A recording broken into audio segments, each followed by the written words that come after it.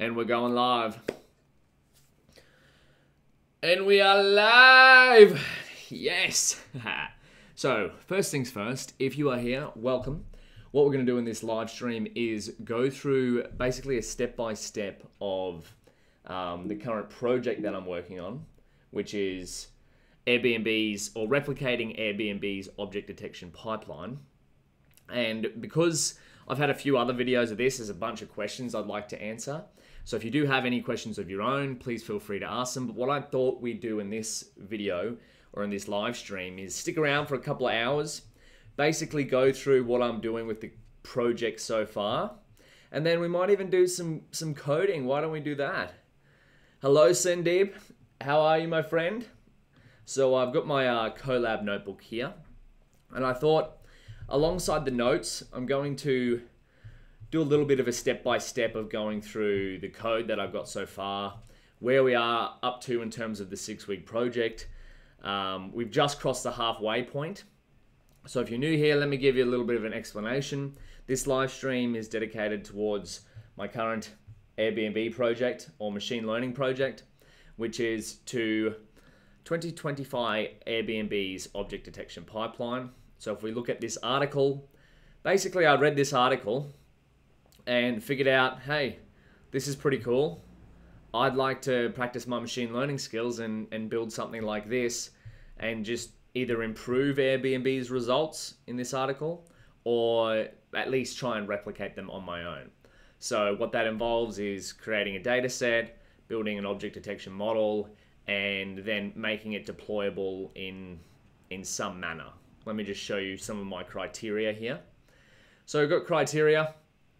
What defines success for this project? Okay, it should be accessible to someone on their mobile device. For example, you can take a photo of your room and upload it to my model deployed, and it finds the amenities in that photo. It should beat or at least equal Airbnb's MVP, minimal viable product. It should fix the pain point of not being able to download the AutoML model Airbnb used. So they list some of their pain points in this article. I'll let you read that. There's a link in the description. So basically what I'm doing is I'm building a machine learning model so you can take a photo on your device of your room like I've got here, and it will automatically find the amenities that you have in your room using something like this. So without any further ado, let's get into my code. I've got some refactoring to do. That's where I'm up to. Here we go. Yeah, welcome to everyone who's joining in so far. Again, if you've got any questions, I'm probably not going to be able to get to the chat because I'm just going to be talking and going through the code. I actually don't know how this is going to plan out, so if you have any advice for me while we're going through, please let me know. I haven't done that many coding live streams, so I'm a little bit nervous, but we will figure something out. Anyway, how's the video and how's the audio? If I could get a thumb up in the chat if we've got good audio and good video, we'll push forward even further. So where's my Notion document? Where are we up to?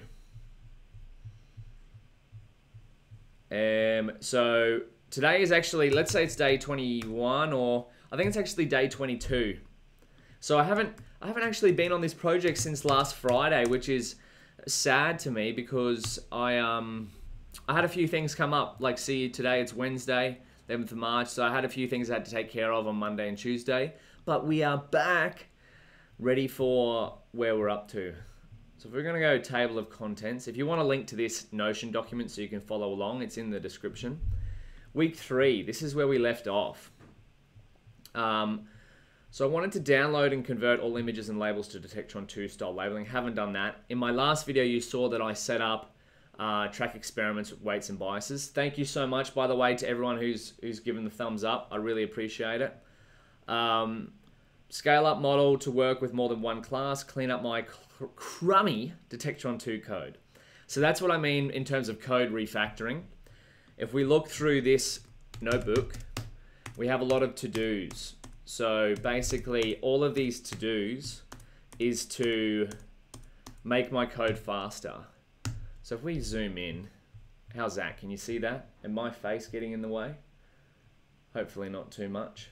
Let me know if my face gets in the way of the code, and I'll move it. We might not even need my face. I'll just talk throughout it. So let's go back. This is my external brain right now. So what I'm going to do, I'm going to plan out week 4 because that's what week we're in. Week 4 of 6. And I've had a question from 7 to ask, can you explain this project with respect to the 6 steps of my ML course? Yes, good idea. I sure can. So week 4, we're going to be code refactoring. Basically, all of this. Again, code refactoring, make data pre-processing faster, download all data, scale up model, track experiments. We're going to write here, week 4 is going to be basically the same as week 3, except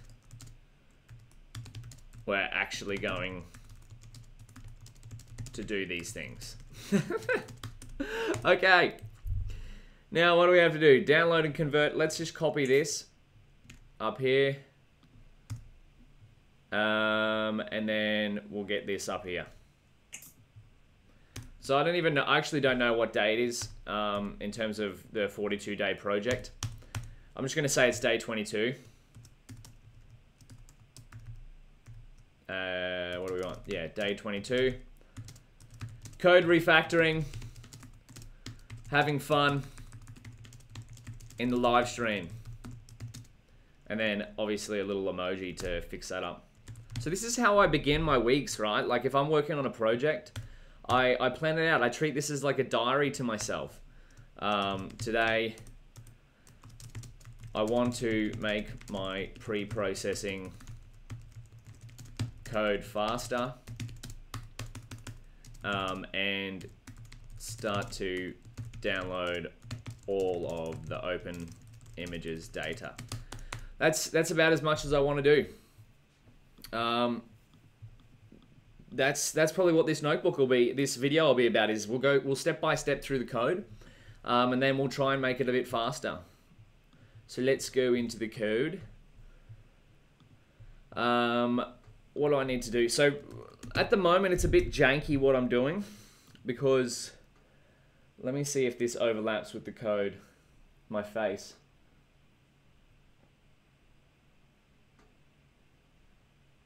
Does that get in the way?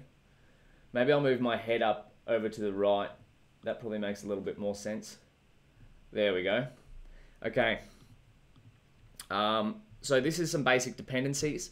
I want to actually show you my workflow so far.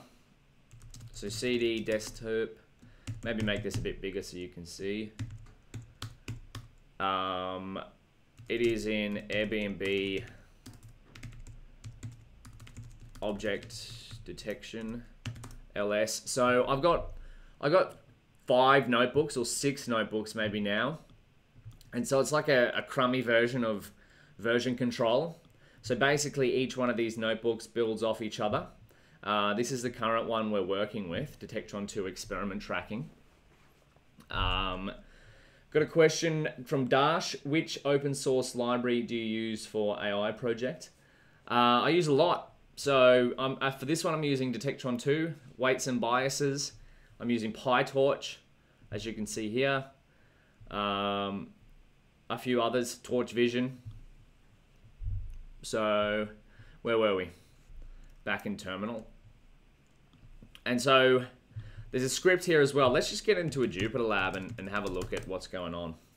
Command not found, Jupyter. Oh, I need to activate my environment. I got a new computer, so all of my environments are buckled at the moment. ls conda activate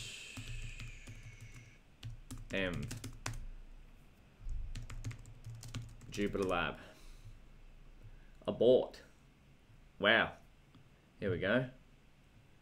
You know what I might have to do is recreate an environment because I got a new computer and this was installed, this env was installed from from the cloud, so it's probably buckled. I was about to say the F word. Conda deactivate ls rm rf. Don't run rm rf env in your own code. That's dangerous. But time is of the essence here.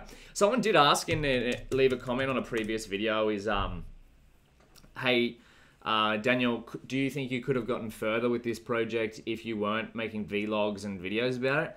Yeah, of course. But my goal isn't to sort of make it really far with this project. It's just to explore and have fun, really. Like, I just wanted to work on my own project for a little while and see where it ended up. So we go conda create prefix. We want just a basic environment. So what my workflow is currently, I spoke about this in a previous video, is do all of like the data pre-processing code locally and on Colab. And then if I need to, you saw in a previous video, if you have been following the series, if not, I'll try and explain as much as I can. I used a Google Deep Learning VM. That costs money. So basically I'm doing everything for free as much as I can. And that's what we're doing here. So Jupyter, Pandas, just a really basic data science / data analysis environment right here. Kind of create, that should be enough. We'll let that create in the background. Yes, over here. So someone asked before, can I go through my 6 steps? Yes, I can. If we go right back to the start, I actually did this on day 1, I believe. Day 1, research and planning. So there's my whiteboard, personal assistant. That's over there. We're still going with that. So if we have a look, what is my 6-step machine learning project? Let's open Finder. If we come to ML course, images.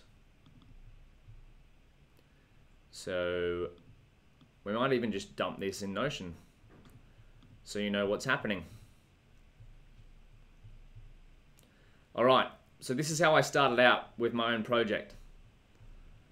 This is right back on day 1, okay? So we based this off the article. You can read the article. It's here. Oh no. There's a link in the description for this article anyway. But you can just search Airbnb amenity detection and you'll find that. So I read through that article and then started off writing out this in Notion. And so this is the framework. It's part of my machine learning course. There's a link for that in the description too. But this is how I got started. So problem definition, aka what problem am I trying to solve? In one line, automatically label and upload an image with what amenities it has in it. So remember, we want to be able to take a photo, something like this, and detect what amenities are in it. So that was our problem. Data, what data do we have? In one line, 75K total images. And again, if you're wondering where this information came from, it came from the Airbnb article. Actually, I like having Notion on the other side because of this little drag out window. So I read through the article, found out that they had an image data set. Where are they? There. So combining the labeled 43K internal images, this is where I might run into a problem. I only have access to 32K public images.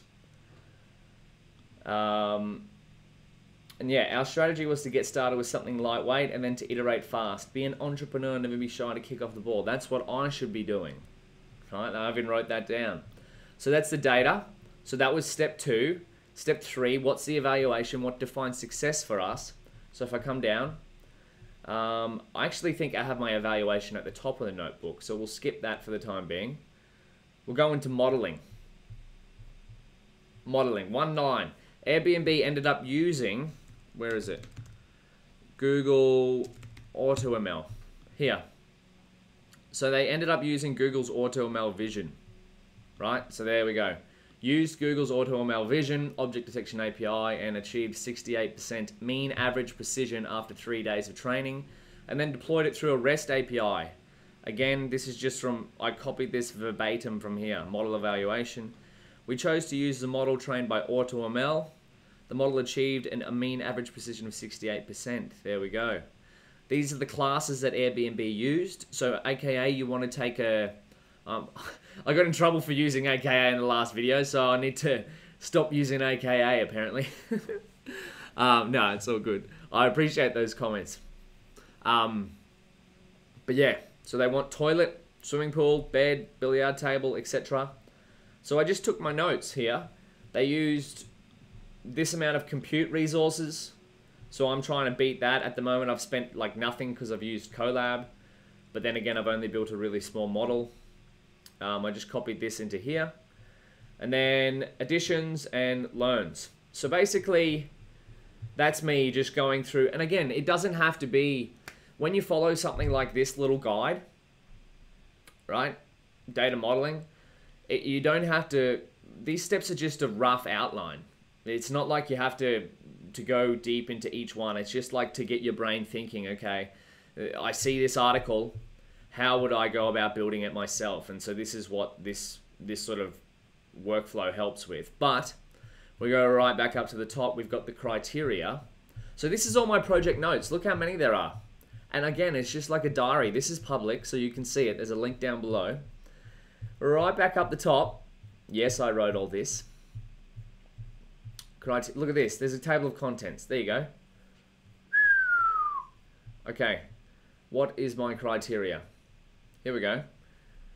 I want to fix some of their pain points. So if you read here, they can't download.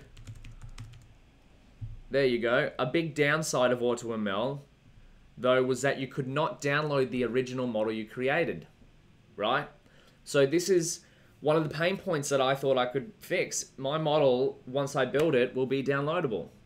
There we go. Have some sort of way to find the images classes which a model is uncertain about. So this is another way of what I want to do, exploring things like active learning. But at the moment, we're going through PyTorch, Detectron 2, weights and biases. Streamlit is another one I want to use, another tool. So this is my criteria.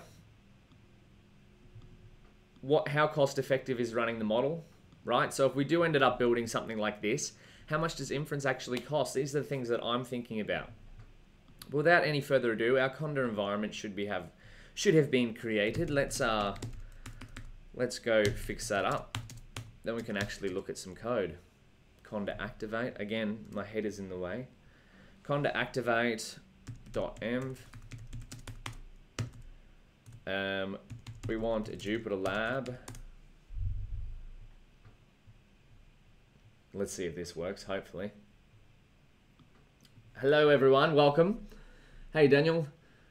From where you have done your ML, from which uni? No university. I created my own AI master's degree, so you can see that at dbourke.link/AI master's degree. I made my own. Basically just found a bunch of courses online, and there you go. If you just go to this website, you'll be able to find my self-created artificial intelligence master's degree. And that's basically how I built my foundation. I'm still not an expert, right? I'm learning as I go. This is why, like, me doing this video is going to help me learn. That's one of the reasons I do a lot of videos, right? Because it helps me understand what I'm building. And so we'll get out of this. We don't need that. Jupyter Lab not found. Great. Jupyter Notebook. Hopefully. I just created this environment. Hey Chandra, how are you? What do we got here? Please check the video resolution. Don't worry about that. Okay, so this is where I started. Open images, data manipulation. So what I'm doing is, actually we might keep that Airbnb article up. Airbnb amenity detection. And we'll get up open images. There we go. So if we look in here, open images, we found that Open Image Dataset v4. So they're using Open Image Dataset v4, offered a vast amount of image data. It included about 9 mil images that have been annotated and bounding boxes, 600 object classes. So that's where I found Open Images. It's up to v6 now. So this article, look, this is how fast the world moves. This article was only written in July 2019. So we're already up to Open Images v6. And so basically, because I chose to use, wow, I actually realized how much code I'm gonna have to step through, but this is all right. We'll catch everyone up. So if you go to Detectron 2, this is the model I'm using. So the biggest part of any machine learning project, as you probably know, is getting your data ready. And it turns out that although Airbnb said they used Open Images, which is like an open source image data set, it's not, even if I was to download images from Open Images, they're not fully ready to be used with the machine learning model I want to use, which is Detectron 2. Why Detectron 2? Well, because that's just a new object detection model that I really wanted to play with. No better reason than that. So this is Detectron 2's GitHub. Basically, it allows you to do things like this. And that's what I'm after. So what I'm doing is just organizing a data set, then manipulating it into a way to be able to use with Detectron 2 to replicate what Airbnb did and hopefully improve their results, because they ended up using Google's AutoML. But remember, my criteria is I want someone to be able to access this model on their phone. Will I be able to do it? Who knows? I've got 6 weeks. I've got 3 weeks left to finish up modeling and deploy it and go from there. But we are getting... Let me know if we're on the right path here, because I'm not sure what the things you want to know. So I'm just going to kind of start stepping through the code as I see fit, really. We'll see what's going on. So the way I started was I figured, okay, I need a way to use Open Images. And so I did some research of the Detectron 2 documentation. I went through the tutorial.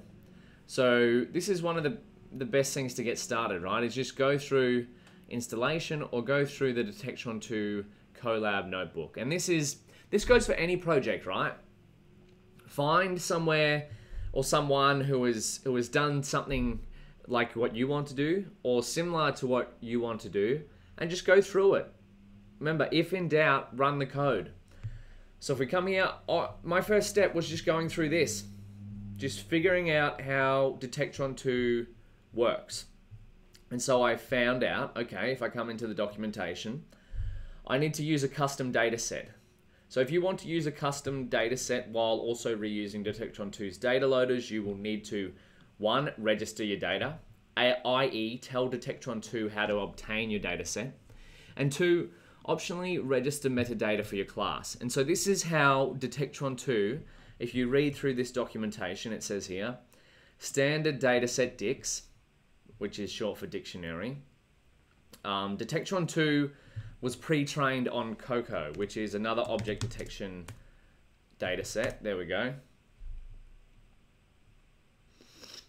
So if we look at this, this is the object detection dataset that Detectron 2 was pre-trained on. So in order for me to use Open Images, which is this, I needed to convert Open Images into Coco object detection style data. All right? So that is where I found out this. Detectron 2 example data looks like this. You've got annotations, which is a bounding box. Let me just give you an example. Explore of what a bounding box looks like. Let's have a look at some dogs. Search.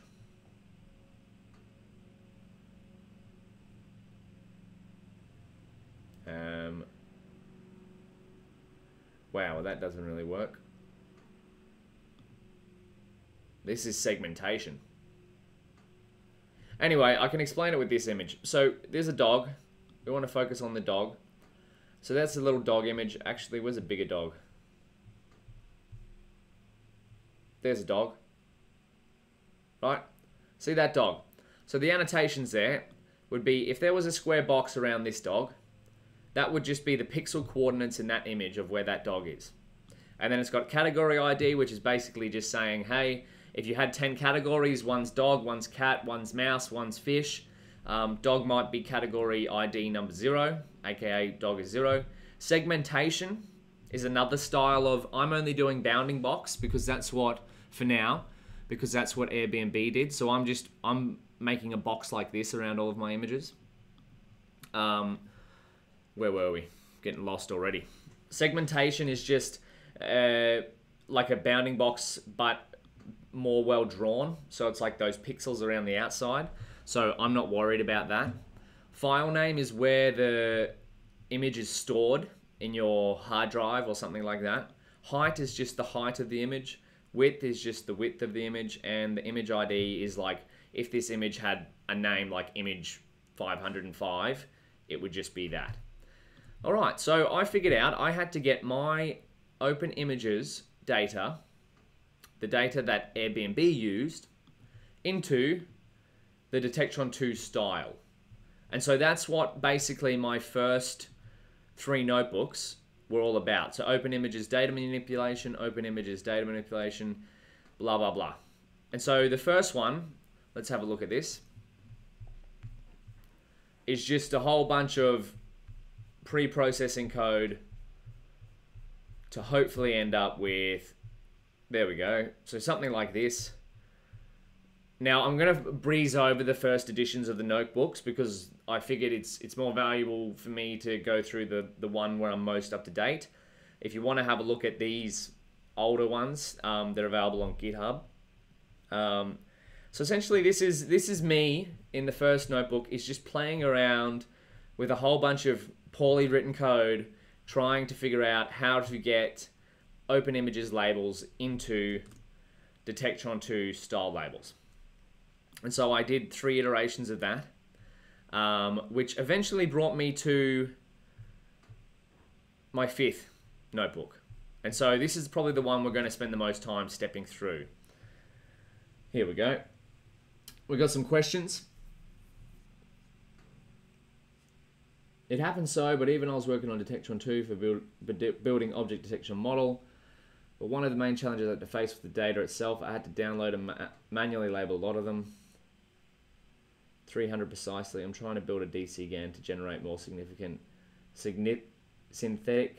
data for the data set. I've no experience generating synthetic data, but that could be an option. I'm not sure why exactly you're generating synthetic data when you need to label it.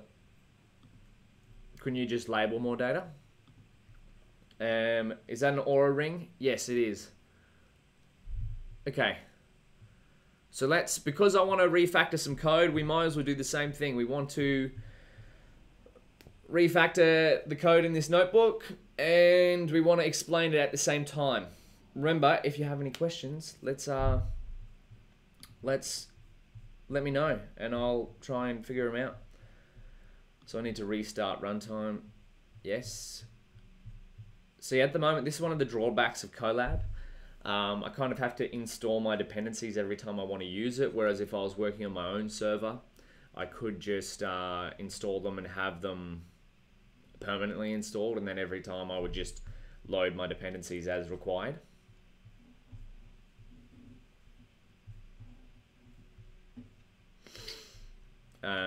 We should be restarted. Yes. Wonderful. Comment out all those installations. We will do this. Not going to log into weights and biases for now. Oh, I need to mount my Google Drive. Oh, I should probably show you this script that I'm using. github.com to download images. Airbnb object detection. So this is pretty badly kept GitHub repo, as you can see. Work in progress. Again, hasn't been updated for 2 weeks. That's my poor GitHub habits. I need to get better at GitHub. So if you have any resources on getting better at GitHub, let me know. But this is one of the reasons why I work on these projects, is so that I can figure out what I'm terrible at and improve at it. So I've got this download io.py. Now remember, this is originally made by Sunita Nayak from Big Vision LLC. So let's go here, learn OpenCV, download open images.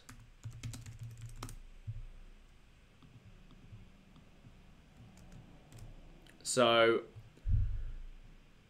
if we come back to open images, there's something like 19 million images on here, and I don't need all them. That's like 600 gigabytes. So basically, I was just looking for a script to download. If we come back to the Airbnb amenity detection article, they said that they only used these classes. So basically, I only want the images with these classes in them. So that's where this script came in helpful. Where is it? Download oi.py. If we go learn OpenCV GitHub,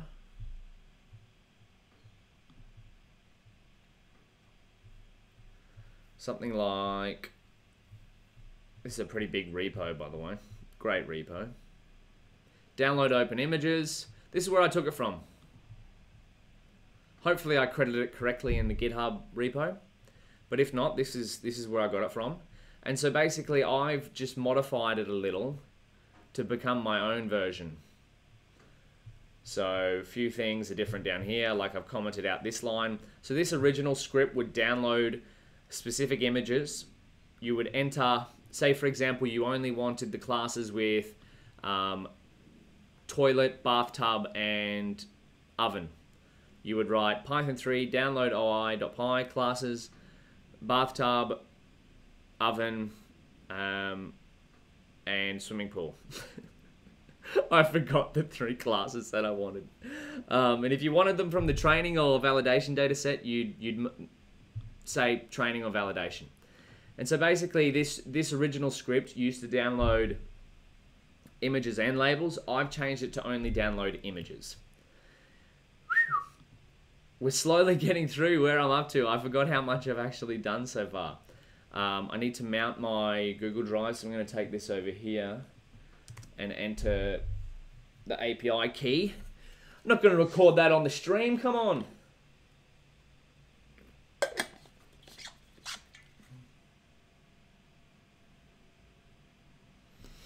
Ah.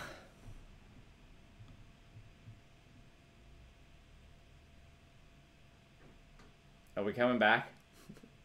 Please tell me we're coming back. Oh, finally. OBS quit on me.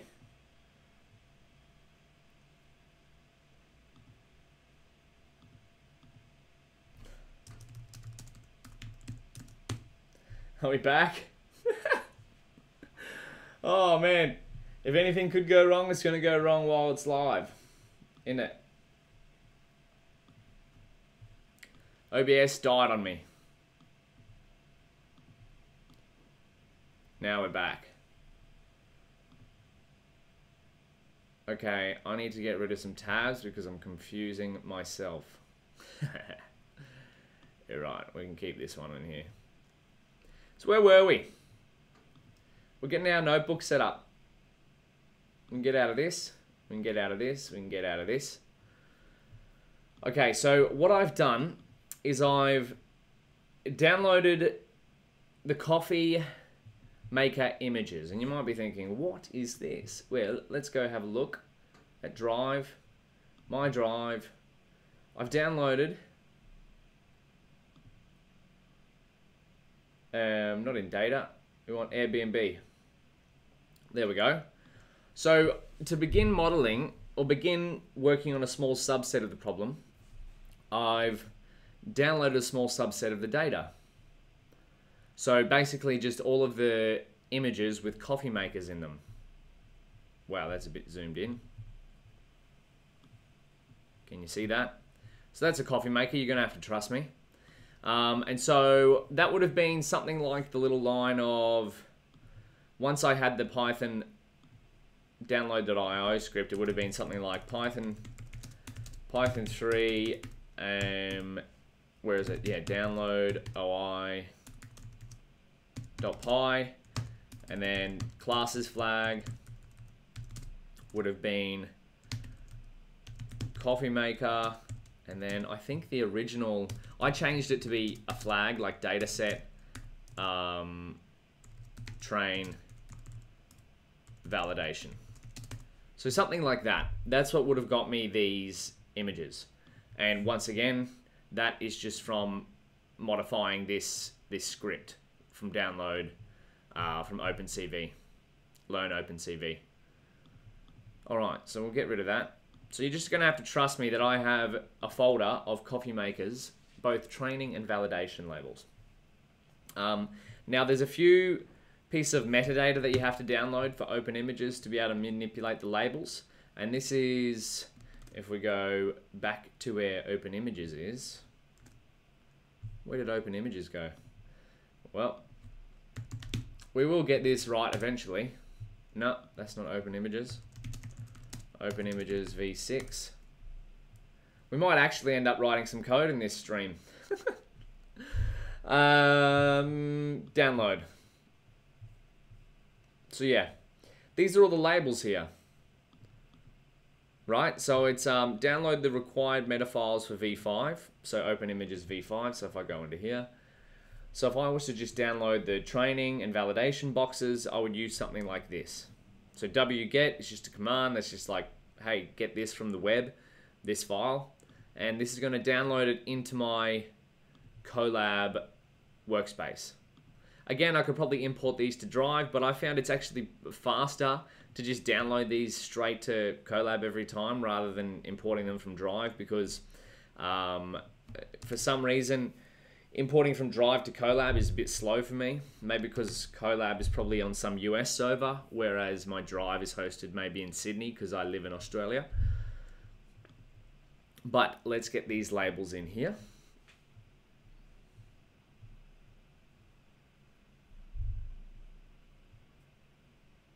How's everyone's day going? What are you working on at the moment? Just while we get some downloading code. It's pretty cool if OBS crashes. I know I can just re-kick off the stream and we come back. All right.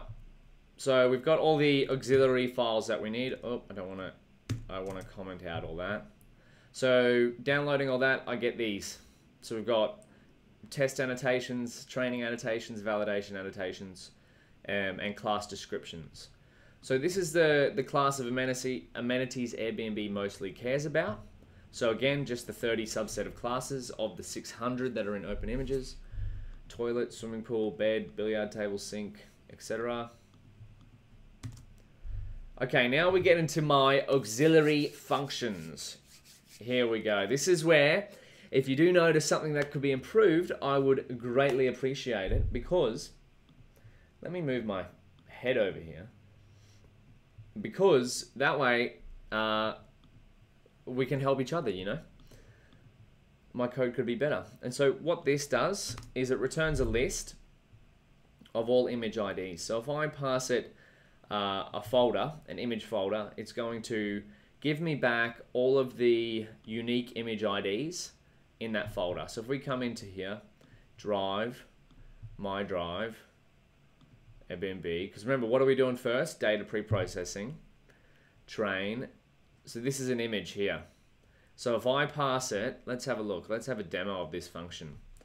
So get image IDs. Oh, we might make it train image IDs equals get image IDs. Image folder equals train path. Train image IDs. There we go. So that's just returning all of the image IDs from this folder. Alrighty, we don't need that cell anymore. And remember, I've established my training path and validation path up here.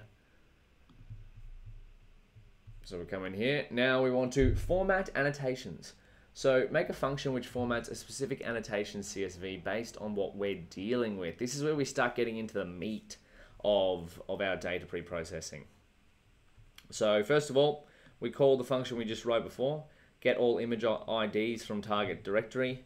We want to set up an annotation file and class names. So this is where I think I can start to improve my code. I'm going to put a to-do here.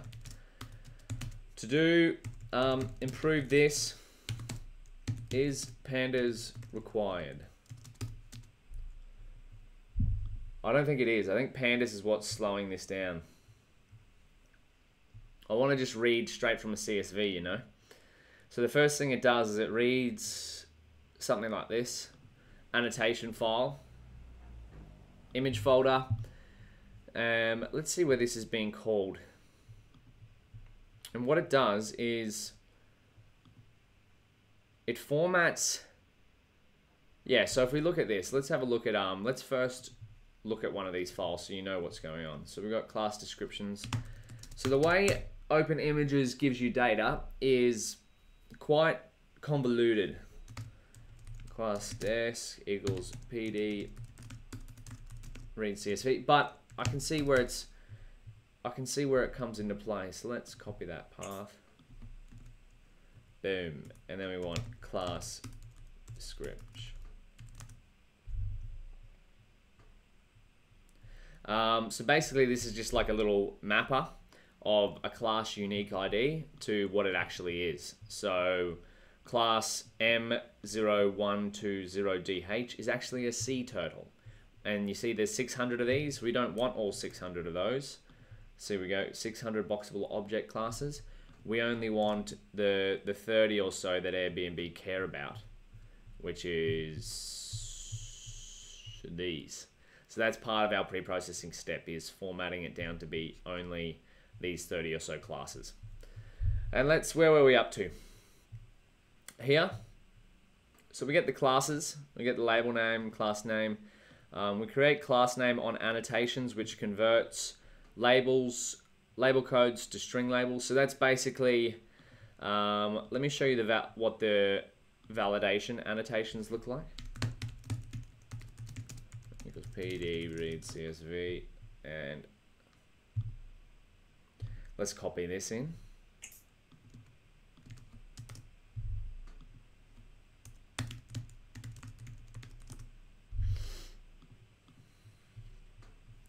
So here we go. If we were to download, again, the validation boxes from Open Images, we would get something that, well, we would get this. So we've got a bunch of, see, there's the different image IDs, label name, and this is where the bounding box occurs. But however, these are in relative pixel values. So let's go bounding box image.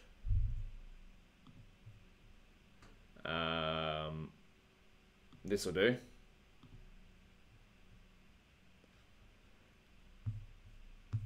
So this data that we have here, where is this? There we go. So it's relative. So it's basically saying if this label was this image ID, the X-min, aka the bottom left corner, would be at 0.022673 pixels across. So probably somewhere like down here. But the X max is 0.96, so somewhere like over here. So the box would be there. So it's a ratio, right? So if you take say the height and the width of this image is 100 by 100. So we go to height equals 100, width equals 100, X min would be 0.022673 times the width. And then we want X min. So that's how many pixels across X min would be. And that's how Detection 2 takes in bounding box labels. How do you figure that out? We go into here. This is the Detection 2 datasets, standard dataset DICs. We have annotations, list. bbox, list of float, list of 4 numbers representing the bounding box instance.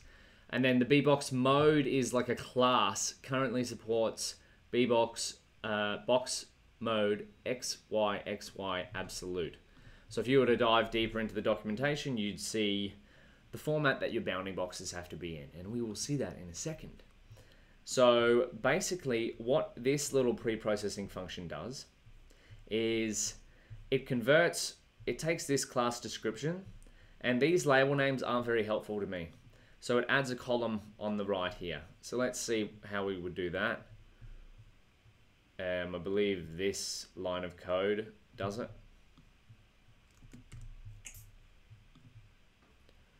You ready to watch some magic? Let's move this one up here.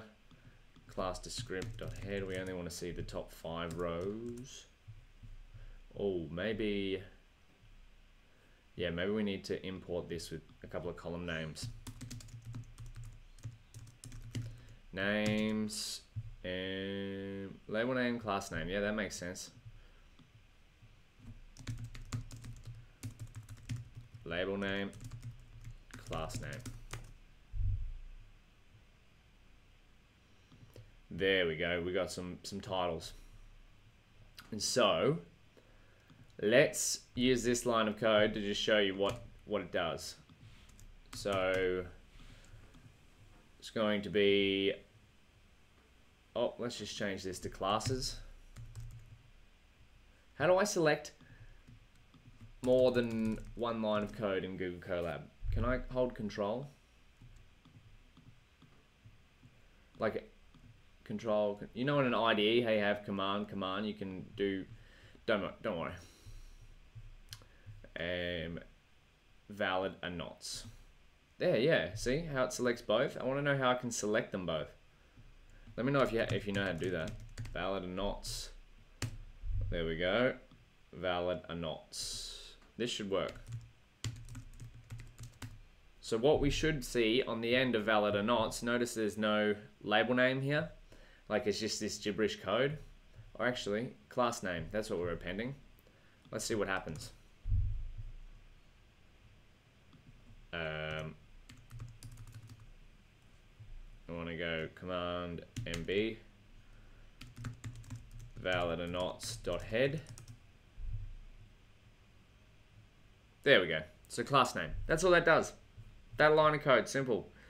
Adds a little class name on the end so we can interpret our data set. Let me delete these lines of code. And then we make sure we only get the classes images we're concerned about. This is where I need to fix. Yeah, I'm going to put a to do here. Fix this because we're using. Do we use a global variable here? Target classes. Oh, we do pass it to it. See how I've got target classes. So what I'm trying to do is make sure my functions don't use global variables. So let's where were we? And this is where, so the next function we go to, so basically this is just a little bit of pre-processing of the labels file. Then we come here, rel to absolute. So this does what it says, converts bounding box dimensions from relative to absolute pixel values to Tektron2 style. So remember when we download things from open images in val or not, maybe we keep that here. Should still be in memory. They come in relative pixel values. So in order to get that to work with Tektron2, I needed to convert these into absolute pixel values. So that's what this little helper function does. We can probably delete this. And this little piece of janky code, because they start out in NumPy, like these are NumPy format because they're in a data frame, I needed to convert them to objects to export them to JSON later because JSON gets angry when you use NumPy. All right. So that's another little helper function. And so what I want to move towards in terms of code refactoring is right now all of these helper functions that I've put together live in the same notebook.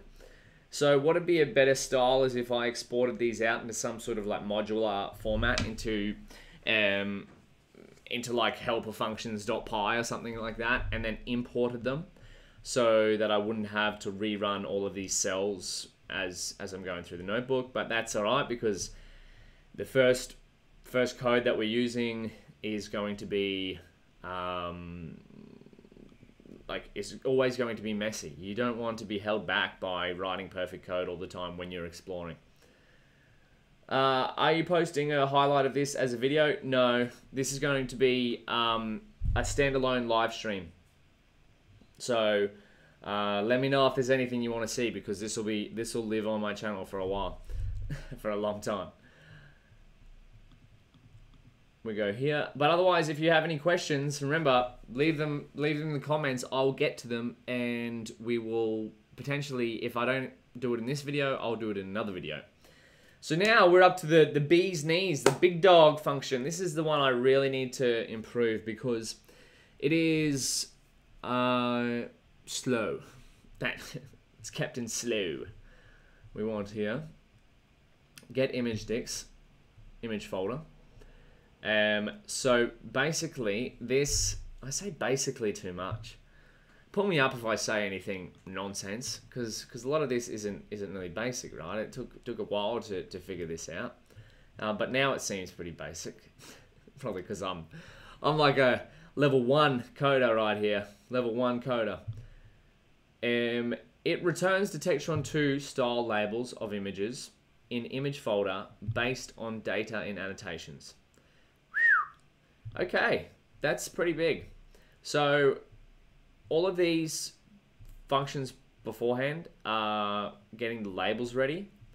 Now this kind of merges the actual images with the labels into Detection2 style, which is what we had a look at before, wherever that is.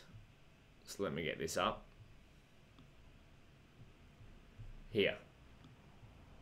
This is what we want to end up with. We need, for every image that we have in our images folder, we need one dictionary for it. So this is what this function does, get image dicts. So it's going to create actually a list of dictionaries, because if we come back to the documentation, we want, where the hell is the Detection2 documentation? There we go. It is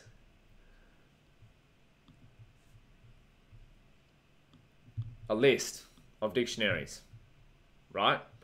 So by the time we pre-process our data, we're going to have a list of all of these different dictionaries with all of our images in our training and validation files.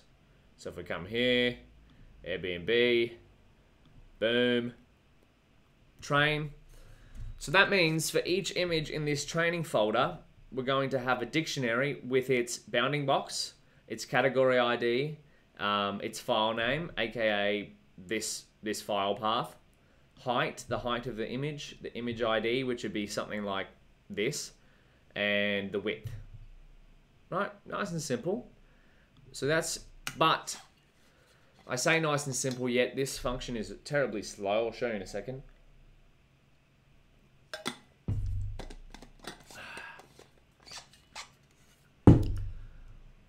So this is where we really need to fix things up. So let me run this.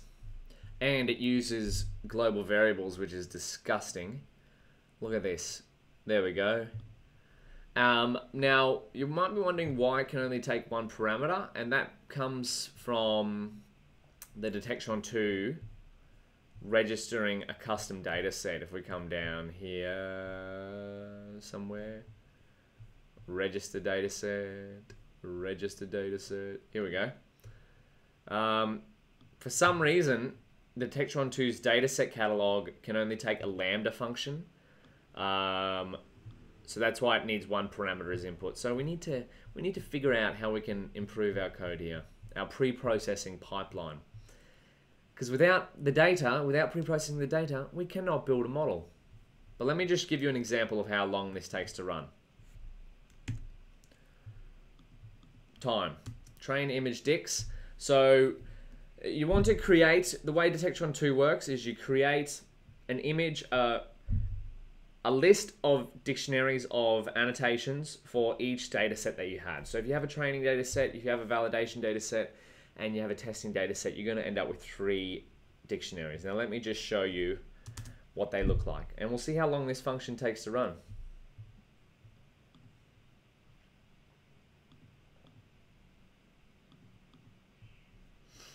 See, I've even tried to save them to JSONs in the past, because that's just way faster than running this function all the time. So what I might do is upload, and I know this code is yuck, upload the JSONs I have living on my desktop. Yes, I know they'll get deleted when Colab crushes me.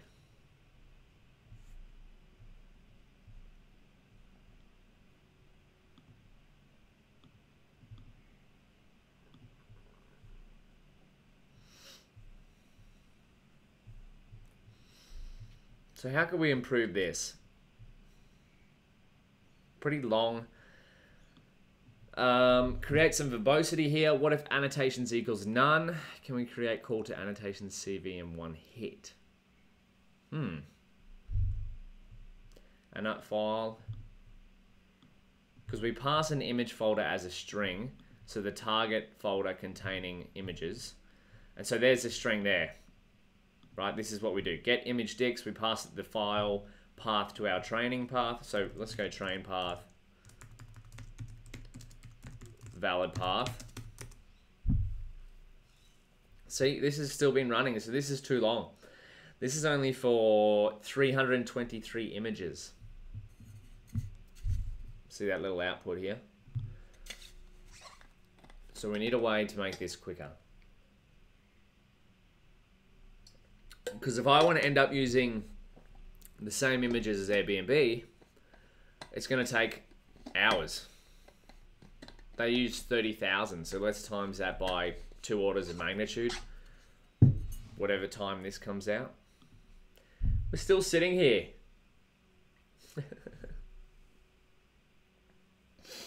You all staying safe from coronavirus? It's going crazy. Do you think it's panic or do you think it's legit? You know, I used to be a skeptic of it until about 4 p.m. yesterday, and I realized if there is a good time to panic, it's nice and early, so you kind of overreact, and then you make sure you take measures to prevent it, and then you just get rid of it once and for all. I can't believe this is still running. What GPU are we running with?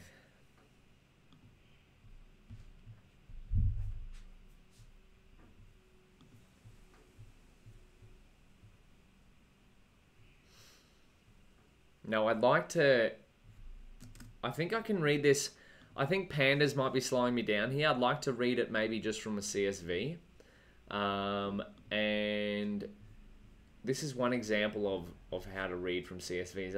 I don't have much hands-on experience with reading directly from CSVs in Python, but we can figure that out. I want to go to my own GitHub.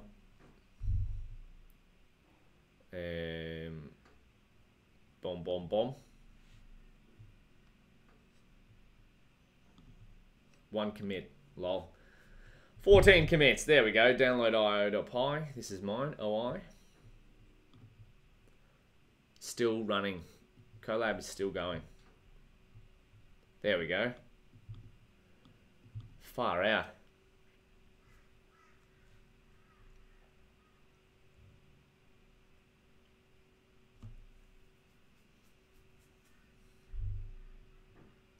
See, that took 4 minutes for 323 images. So if we times that by 100, so 4 times 100, that's 400 minutes divided by 60, 6.5 hours. So right now, if we were to download 30,000 images from Open Images and format them using our current way of formatting things, it would take 6 hours. That's if it scales linearly, of course, but who knows. So this is the path to my training and validation images, which is what my getImageDicts function takes. Now, the bottleneck is somewhere in here. Let's figure out how to make it faster. So format annotations, Now, I need to figure out a way, because if I could only pass an image folder to get image digs, maybe I do need to use global variables. Let's go back to the Detection2 documentation. Do you want me to spend some time we figure out how to reformat this code, or do you want me to keep going and talk about how Detection2 starts to train a model? Or are you happy to just sit here for like, I don't know, however long it takes us to reformat some code? What would you prefer? Let me know, because I can explain the rest of this notebook to you. But my current roadblock is my data pre-processing. So I'd like to speed that up.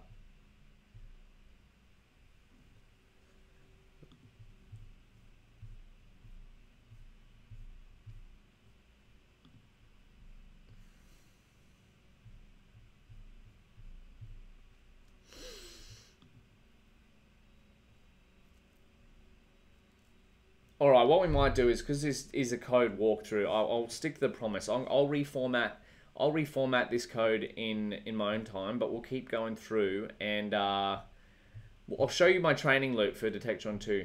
So we come here. A lot of this is drawn from inspiration from the Detection2 example notebook. So as I said, always look for an example and then mesh it to your own style. Colab notebook.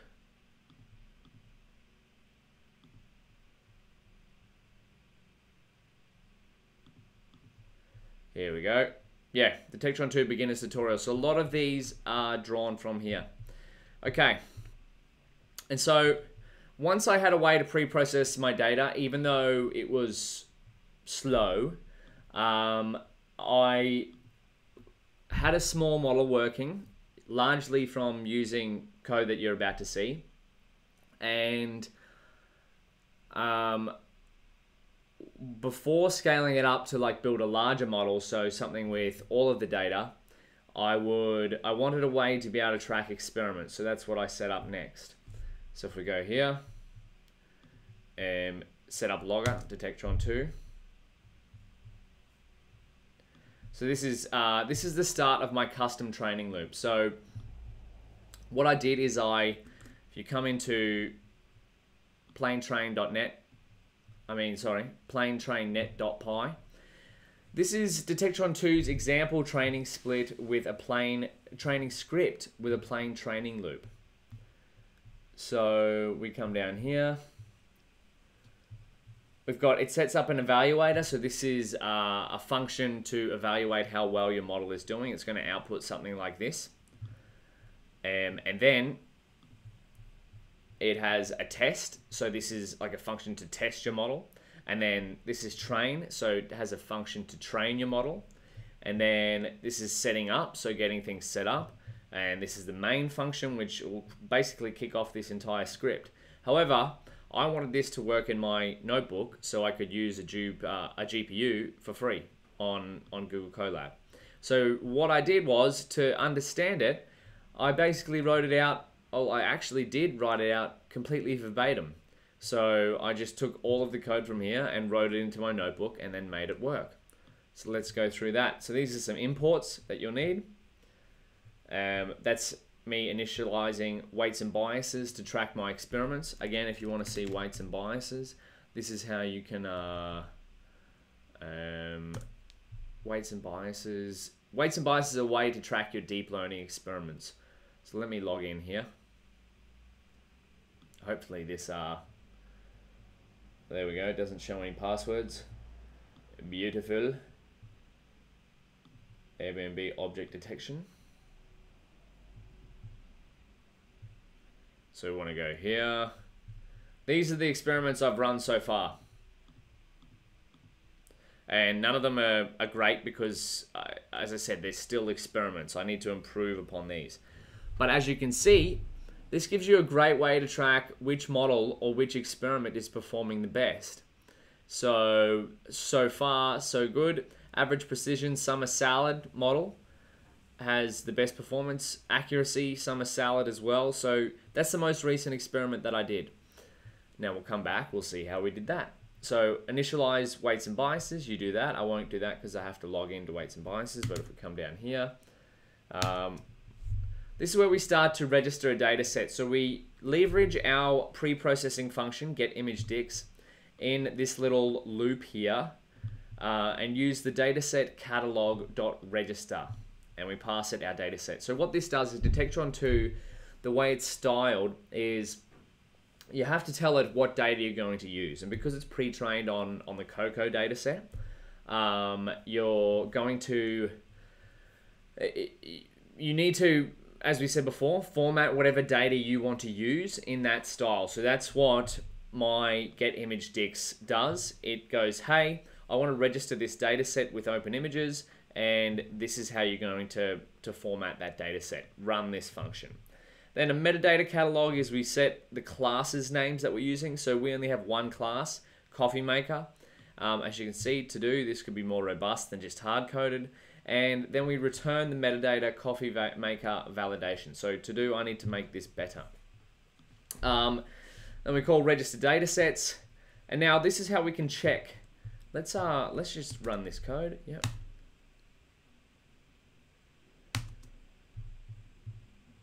Registered, here we go. Now, this is all of the data sets that are pre-registered with Detectron 2. As you'll see, mine is here, Coffee Maker, Train, and Validation. These are all other data sets that you can access through Detectron 2, but we only care about the ones that I'm using. There's some ways to visualize it. Let me just show you what it looks like. I'll just uncomment all that. Oop. What am I doing? There we go. So this will just randomly visualize one of the images with the bounding box. So there you go. There's one of my images. It's located at Content Drive, Airbnb, Coffee Maker. There's the image ID. Oh, this is the dataset dictionary that comes out from using, if we go here, val image dix.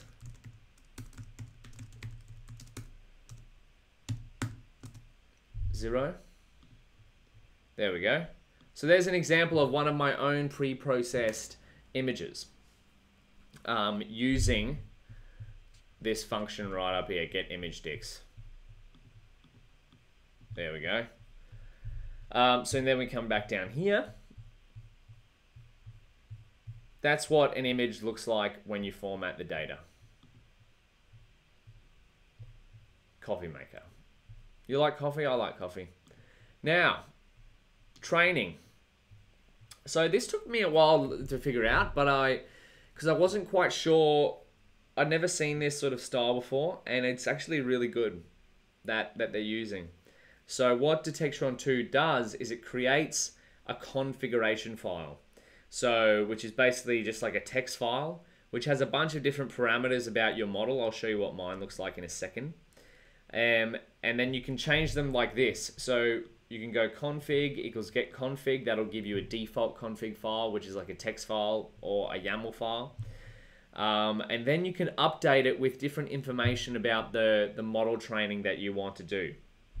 So for example, you tell it that you've got data sets trained, you give it the name of your training data set, you give it the name of your testing data set, you tell the data loaders how many workers you want, you tell it what model you want it to use from their model zoo.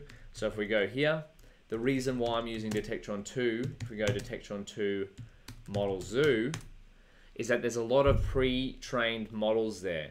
So basically I'm taking, far out, stop saying basically, Daniel. I'm taking a pre-trained Detectron 2 model on the Cocoa dataset and applying it to my own dataset. Now this is where someone asked in a previous video, why don't you just code it from scratch? Now it's the same sort of analogy as like, what would I build a car every time I needed to go for a drive? So no, because I'm not good at building a state-of-the-art car, or in fact, building any type of car, because I've never built a car.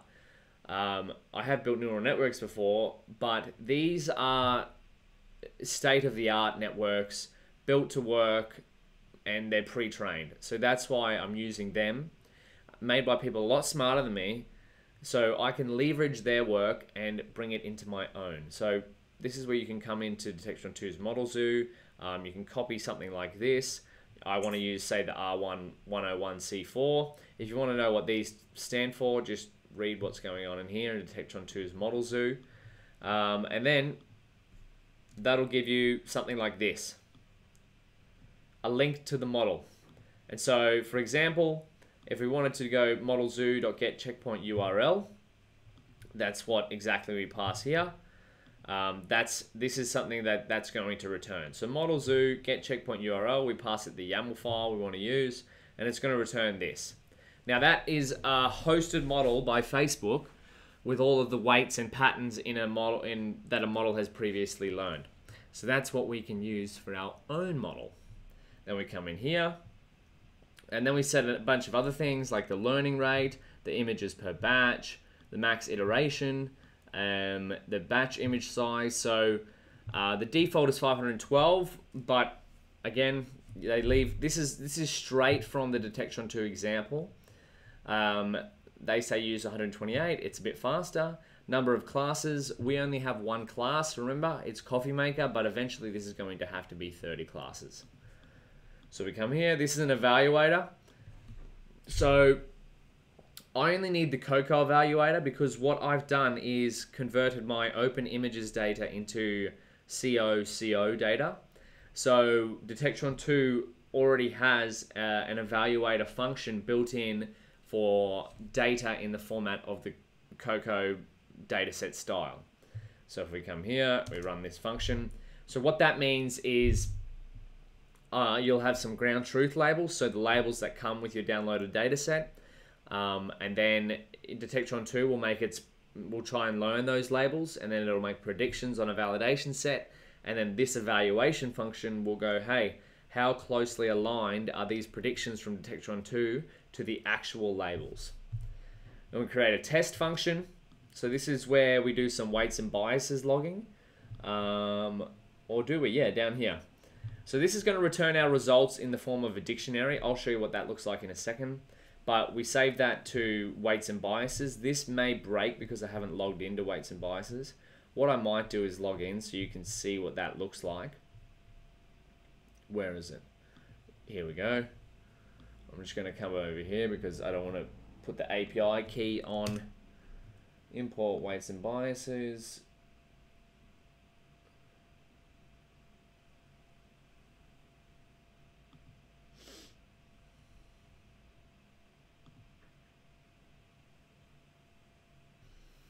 Wow.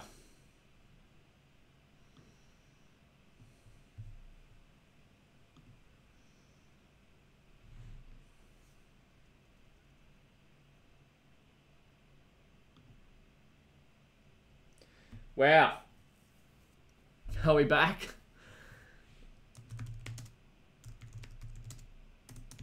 OBS keeps crashing. I really need to make these live streams better. I'm so sorry. Are we back? This is like a failed live stream. I'm so sorry. But we're going to keep pushing forward until I can show you that what we're doing. We're training a Detection 2 model. Walking through the code. Remember, if you have any questions, I'd love to answer them, so let me know. So this is, okay, this is where we create our results. Yeah, I know, it keeps crashing. I'm so sorry, Nitesh. Thank you. If you're still here, thank you so much. Look, we'll do more of these. I'll fix it. I'll fix OBS and we'll figure out how to do a proper stream. All right? I feel like this is a little bit subpar, but that's all right. We'll keep pushing forward, you know? Here we go. So results is going to be an ordered dictionary. So we want to test what almost as important as building a machine learning model is evaluating how it's going, right? So this is going to get our evaluator, it's going to make inference on the data set. So inference on data set is a function built into Textron 2. And it's going to take a model, it's going to take a data loader, in our case, build detection test loader, which takes a config file. This is where I said it's important for the config file, which is actually really cool, which is just like a text-based file. Let me actually show you what a config file looks like. So we want default config equals get config, default config.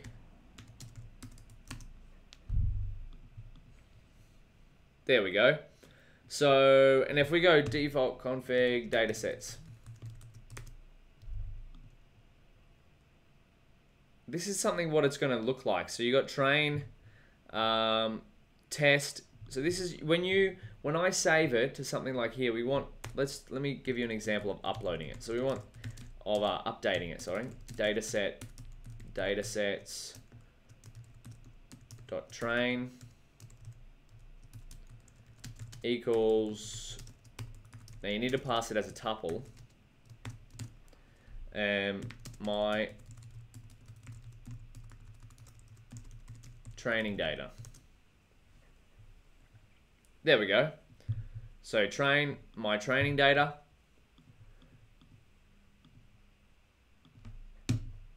Oh, you're kidding me that the max resolution is only 1080p. More info. 480p. How the hell do I upgrade this? No. Maybe I'll zoom in. This is an absolute travesty, this live stream.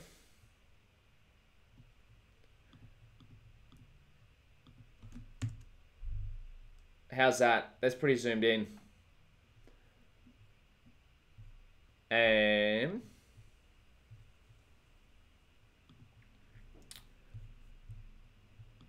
So what happens whenever you train a model with Detectron 2, you're going to have a config file to go with it.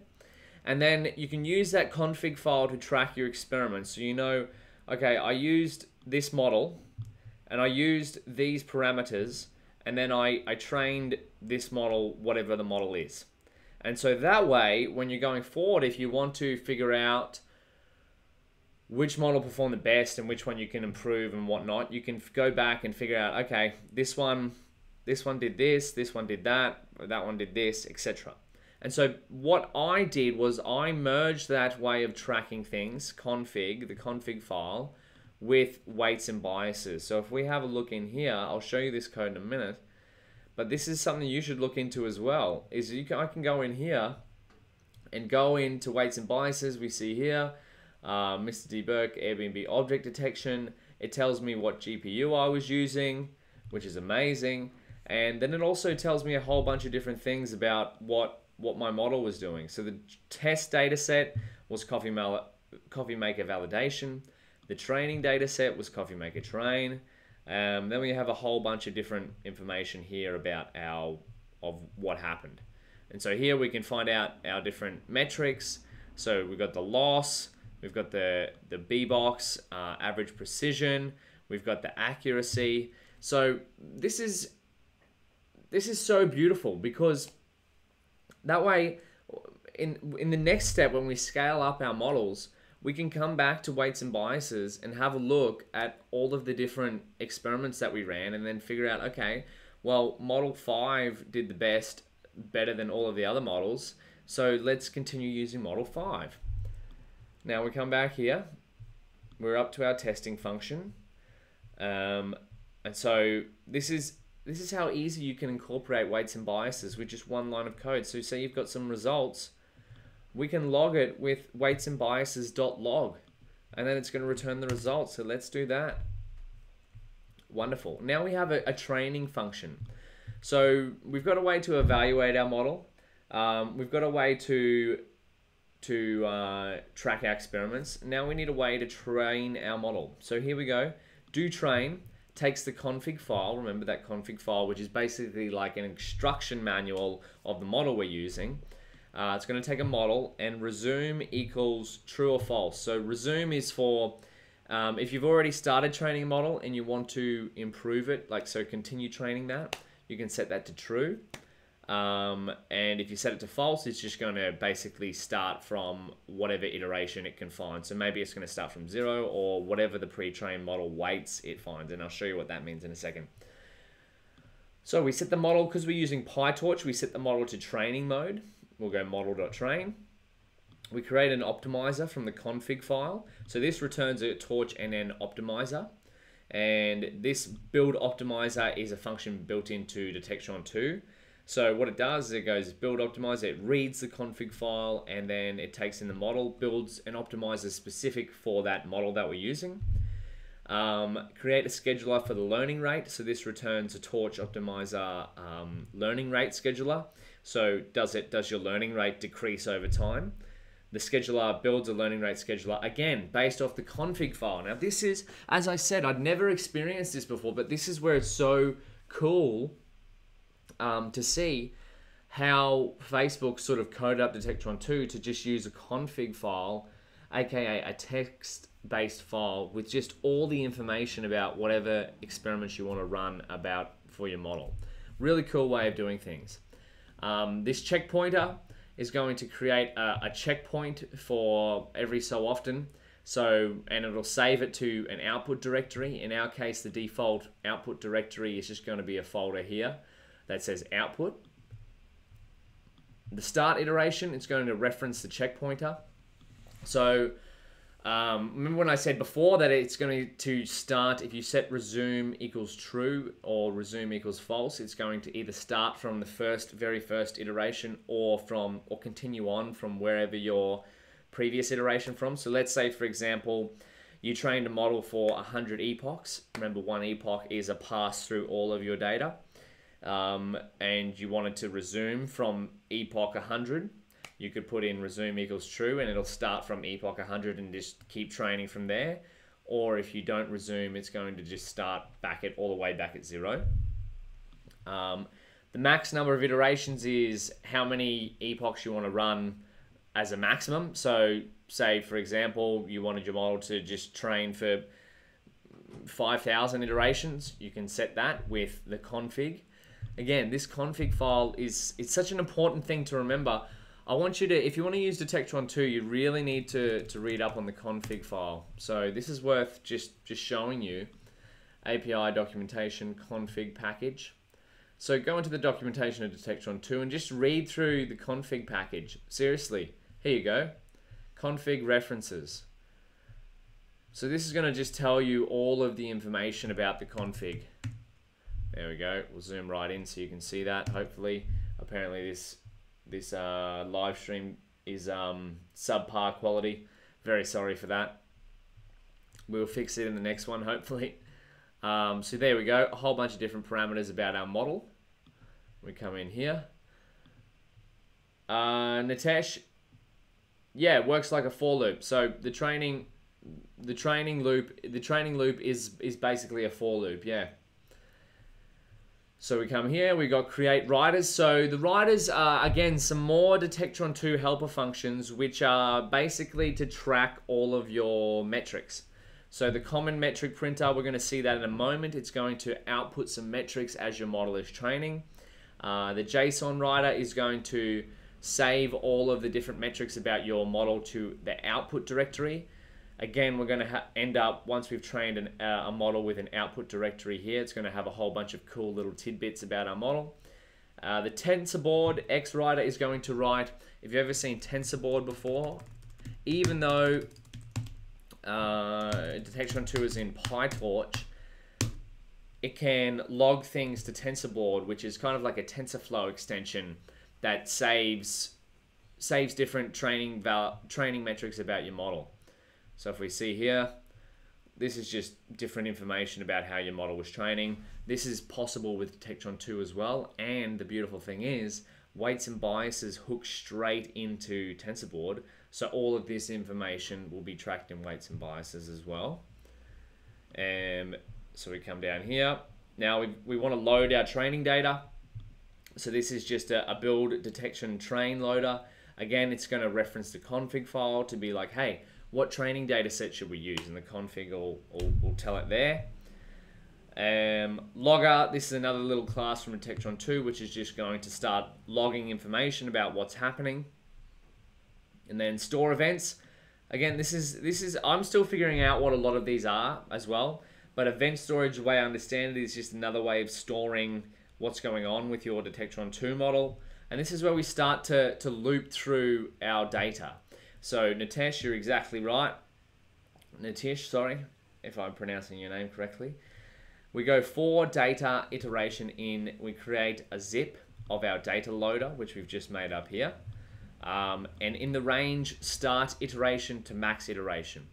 So if our start iteration is 0 and our max iteration is 100, it's going to go through all of the data 100 times. So this is what this little line is doing. It's going to increase the iteration by 1. It's going to update the storage with step. This is what I've done.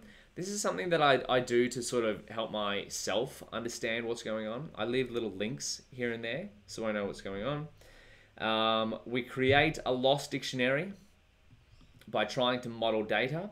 So what that means is the loss is how wrong is your model. So if you have an image of, let's say, a bed in a photo and your model predicts that the bounding box is around that bed, how wrong is that? Now that's probably not a great example actually, because loss is slightly different. Well, it's kind of similar to that. So you want to minimize loss. That's basically what you can think of that. If you have a better definition, let me know. And then we because there's going to be multiple losses, because we have multiple sets of data or multiple pieces of data, to figure out the total loss, we're going to sum it up. So that's where we add it to this. So losses equals sum of the loss dict dot values. Now, the thing is, because we wanted to reduce loss, so let's say we start at 100, our goal is to get it to 0. We create this little assert here that figures out, okay, is the loss infinity? In that case, something is wrong. So we want our code to break if the loss goes to infinity. As in, like, our model is so wrong that it's not learning anything. It's getting all of its guesses incorrect in such a bad way that it's just broken. As you see here, to do, not quite sure what's happening here. But my guess is, because remember, I copied this code straight from the plain train net.py and wanted it. My goal was to just get it working with my own code and to dive into it and figure it out step by step later on. So this is what we're doing here. But my guess is that it reduces. Let's just see what this says. Do we have a doc string here? Reduce the values in the dictionary from all processes so that the process with rank. I think it just squishes the loss into a single value, and then it records it as losses reduced. And then we put the scalars. We save the losses reduced to storage. So again, tracking our model's performance. And then we start doing some PyTorch things. So this is where we zero grab the optimizer. Again, I'm not too familiar with PyTorch, but this is one of the reasons why I wanted to start this project, is to get familiar with PyTorch. So here, tools and techniques I'd like to cover / explore. So PyTorch. So this is zeroing out the optimizer. This is doing back propagation, and this is stepping the optimizer. So again, my personal knowledge, I need to dive deeper into what these things are actually doing. If you have any good resources, I'd love to find out. But basically, my style of figuring these things out is writing code and then going back and going, hey, I don't actually know what goes on in this step. Let me figure it out. So that's what I'm in the process of doing. Add learning rate to the storage information. So this is what I think storage is doing. It saves different parameters of how your model is going. And then we have here, do we want to perform evaluation? So you can add into your config, hey, when the model is training, I want to evaluate it every X amount of steps. Drav, how are you, my friend? Good to see you. what we're doing is a very shaky live stream stepping through my Detectron 2 code at the moment, which has crashed twice and is probably very subpar. We could do better in the next one, I think. But hey, we're here. We're trying to practice it, you know? I'm having a good time. So then we call, if we want to do a test every so often, we call our test function. And then we want to log different metrics with our writers every X amount of iterations. So this is just basically what this line says. It says if our iterations are a certain number, so if the number of steps we want to take, say we want to take 100 steps, we want to do 100 passes of the training data set. If it's step 5, give us some information about how the model is going. So let's do that. Now we've got a setup function. So the setup function is going to create a config file, and then it's going to merge from file args.config file. So this is where we input some kind of model.yaml file. Now this is up here. This is in the model zoo, and I'll show you. I think this is it. Yeah. So this is what a base config file begins like. So it tells us we want to use a base rcnn fpm.yaml. We want to use these weights.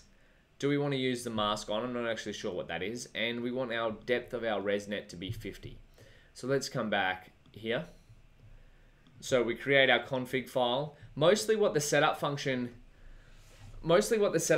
does is it prepares the config file based on a bunch of arguments that we give it. So like up here, if we wanted to set up our config file and say, hey, use this learning rate, use this max iteration, use this batch size per image, that's what the setup function does. It sets up our config file, again, that set of instructions to train our model, which is my favorite deep learning framework. And I love both. I love TensorFlow and PyTorch, but I'm kind of at the moment leaning towards PyTorch. I'd like to do a fair few more projects in PyTorch, but this is what this current 6-week project is. We'll see what the next one could be. It might be I'd actually like to build something on a mobile device, like an app that works on a mobile phone. So maybe I could do that with PyTorch, maybe not. So we'll see. That'll probably be the next 6-week project. And then what it does here is freezes our config file. So it's like, hey, now we've got our config. We've set up our set of instructions. I want to stop those set of instructions from changing because we're about to train a model. And if those set of instructions change while our model is training, well, then we're going to get confused later on trying to figure out which model was trained with which set of instructions. Default setup is a function built into Detectron 2 to set up a config file with some arguments in the sort of the default style of Detectron 2. We want to load the config YAML as a dictionary. So this is going to enable us to start tracking our config with weights and biases, as you see here. Weights and biases .config.update can take a dictionary as an update. And so that way, what this does is it turns our set of instructions for our machine learning model in Detectron 2 style into a simple Python dictionary. And then we can save those set of instructions to weights and biases. So we can come up here and check, okay, our model that got 2.688 average precision, which is, I think that metric is actually incorrect, but don't worry too much about that. We can figure out after we've built, say, 10 models, we can go back and go, okay, weights and biases, show me the best model that we've built so far. And then we can have a look at the config information of what led to build that model. So that's what the last video was about, part 5, tracking experiments. And so if we enter that and we run some code here, weights and biases init. So this is going to connect to our Airbnb project up here. And just to basically say, hey, weights and biases, we're about to run an experiment. Can you please start tracking what's going on? Then we create a main function. This is going to set up our model. It's going to build a model. It's going to set up the config file. It's going to log some stuff. Now, we don't actually, I think we do call main down below, but because we're running like a Python script in a Jupyter notebook, so this isn't perfect code, as I said. But my goal was to just get something working over the past couple of weeks, and I've sort of done that. So now my next step is, once we finish stepping through the code, is to refactor it in a way that works better with the problem that I'm working on. So that's what I want to stress to you guys as well, is when you're working on your own projects, don't let perfection hold back progress. So start out, get something working, and refine it after that. Drav, I am absolutely amazing. How are you, my friend? I'm staying inside, staying safe from coronavirus, and enjoying this beautiful day, enjoying revising the code that I've written over the past few weeks. Looking forward to improving it. How are you? And Ashish says, which book am I reading currently? I'm reading a few books, actually. I just got a new one today.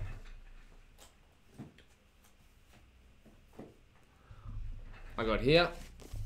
This is one I'm currently reading. It's Notes from Underground by Fyodor Dostoevsky. Dostoevsky, there you go. And I just got this one, which is Food Fix by Mark Hyman, which is how to save our health, our economy, our communities, and our planet one bite at a time. So I'm really interested in food.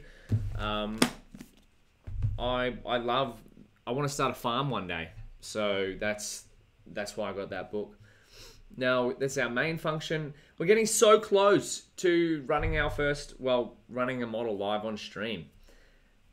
Now we go here. These are the models I want to try. I set up a dictionary. So what I did was I went back to the Detectron 2 model zoo. Oh, not defined. What? Should be defined up here. Right up here, actually. Far out. There we go. So what I did was I went to the model zoo. I read through and I did my research. These are the models that work on for object detection, and because that's what I want to do, I just got out the ones that I wanted to try from here. If you want to figure out why I did that, as I said, I read through here and figured out which ones are most suited for my problem. And so these are the ones I worked out. So there's how many? 1, 2, 3, 4, 5, 6, 7. 7 different models I would like to try with all of my data once I download it. So if we come down here, right down, these are the models I'd like to try. Now, it's as a dictionary, so it's nice and easy to use. This is the YAML file belonging to this model. So R50, which stands for ResNet 50 FPM. I don't actually know what FPN stands for. I think it's Feature Pyramid Network. Might have to correct me on that.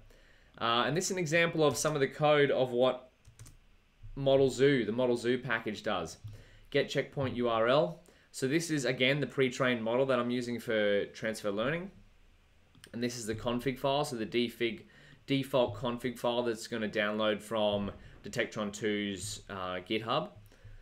And then, so let's use a max iter of 30. So because I keep my experiments quick, I started out using a max iteration of 30, but what we might do is, because this is special, I'm going to set this up for live stream solver max iteration. We'll do 500 iterations. How about we do that?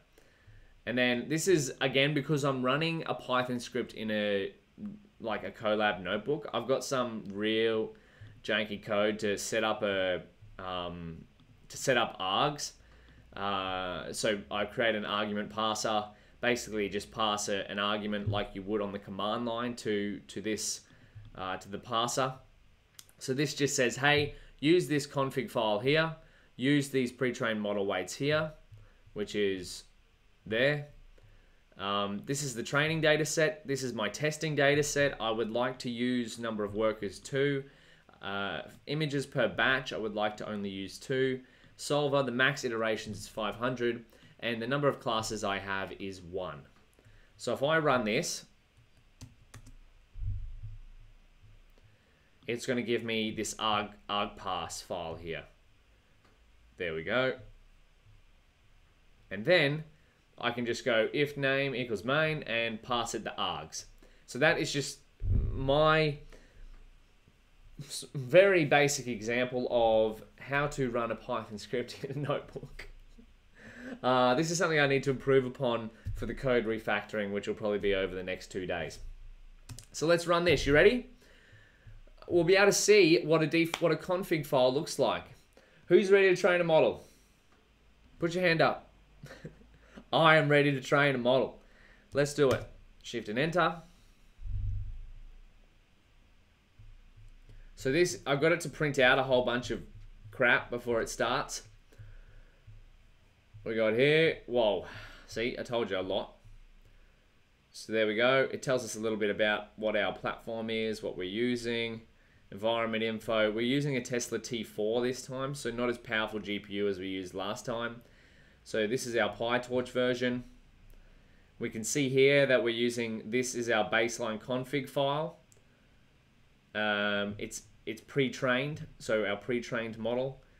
It's going to get the model from the Detectron 2 model zoo, configs, Cocoa detection, faster RCNN R50 FPM 1x.yaml. That is a mouthful, aka the model that lives up here. R50 FPN, this is the model. So if we were to just go open link in new tab, there you go. It's going to ask us, do we want to save this model? We don't, because we've already just imported it. And then we come here. Running with full config. So here we go. So this is the big config file that comes out when we set it up. So we've got like the set of instructions. So this is again just a text-based file of all the instructions to go, hey, Detectron 2, train our model like this. And I'll say it till I go hoarse, so that if we needed to come back later and figure out which model was trained with which instructions, we could. So this is CUDA, benchmark, data loader, data sets, global, input, model, whole bunch of different parameters about our model. I'll be straight up, I don't understand a lot of these, but again, when you're first getting started, remember what your use case is. Are you trying to fully understand all of these, or are you trying to build some sort of working project? I'm trying to build a working project. If I need to understand these later on because I can't get my project to work, then I'll go back through and figure it out. Here's the weights that we're using, which is basically all of the pre-trained patterns in our model. This is the output directory, so all of the output files, so like our trained model, our results, and all that sort of stuff is going to go in the output folder. There we go, it's created there. How cool is that? And so this is all built into Detectron 2. It's just it's up to you to figure out how to use it. So then we've got data sets. So there we go. We can see my train and test data set. I've got coffee maker validation because remember, the small model that I'm starting to build or have started to build is just on one particular data set, the coffee maker validation. We've got coffee maker train. That's our training data set. I think we've already been through that actually. And then we come right down here. This is our solver, aka our model. Base learning rate is going to start with a learning rate of 0.02. Now these are some of the functions that, or parameters, hyperparameters that I'm going to be experimenting with and I'm going to be tracking in weights and biases. Now let me show you some of the magic that's happening right now is because we've initialized weights and biases, we're actually tracking our model, Magic Butterfly 9. This is live. So this is happening in weights and biases. How cool is this? So you can see the loss is going down after 16 steps. And this is how many steps we've taken. So we've taken 320. This is the number of epochs. Let's get back to our training model here. This is the model that it's going to output the full text of the model. So we've got a convolution layer, convolution layer, convolution layer, and that keeps going. That's a faster RCNN model. Look at that. That's a pretty big model, right? So why would I try to build that from scratch when someone else has already done that? That's my thinking. And so here we go. We've got Detectron2 utils.events. This is where I understand storage events is tracking what's happening with the model in real time. So iteration 20, 40, 40, 60, 60. This is the loss declining. And these are the values that we're seeing being tracked in weights and biases. So the total loss is going down. So that's beautiful. That's what we're after, right? We want the loss to go down. Remember, loss is how wrong your model is. The higher it is, the more wrong your model is. So remember we set this up for 500 iterations. So there we go, saving checkpoint. So model final has been saved to output. And then it's going to automatically, because we've set it up in our training loop to evaluate our model as it goes, it's going to use the validation data set to go, hey, I've trained this model, and then now let's see how well we can evaluate.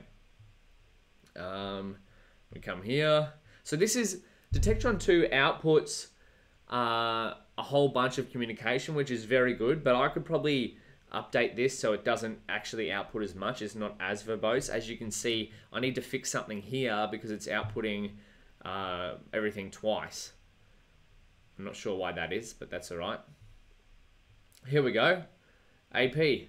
So again, this is, I need to figure out what's going on here because it seems like the average precision metrics, I believe average precision should be between 0 and 1. So for some reason it's getting some sort of wrong or very high metric, like 26 is not between 0 and 1. So that's my next task, is to work out the bugs. But the good thing is that we can start to get a trained model. We have a script that is going to be able to train a model. The next thing is to, first of all, as we come back to our Notion document, I hope you're happy actually, because we just trained a model using Detectron2 live on stream. That's pretty cool. Using all of this code. Although the code up here is pretty janky, as in could be improved. Let's forget